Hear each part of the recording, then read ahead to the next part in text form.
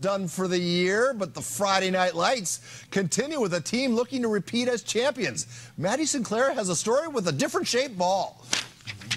DJ, up, down. The La Jolla Vikings established a rugby team 4 short years ago. This year we've gotten a lot of new players, but every year it hasn't really hurt. Everyone's picked it up fast. The coaches are great, help everyone, and all the seniors, people have been playing, just helps everyone, and everyone gets the hang of it fast, so it's been awesome. I feel like it's kind of the ultimate sport. It's a combination of hockey, football, and soccer, and it's super physical, and I was just drawn to it immediately. And just last season, the Vikings won their first division championship.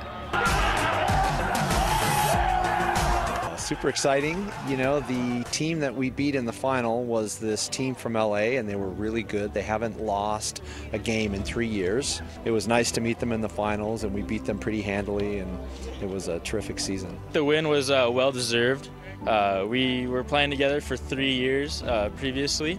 They were not expecting to meet us in the championship, and we really brought it to them, and we beat them by around 20 points. 16 returners, 10 of those being seniors. The La Jolla Vikings strive to be back-to-back champs. I say we definitely have a good chance if we play our game.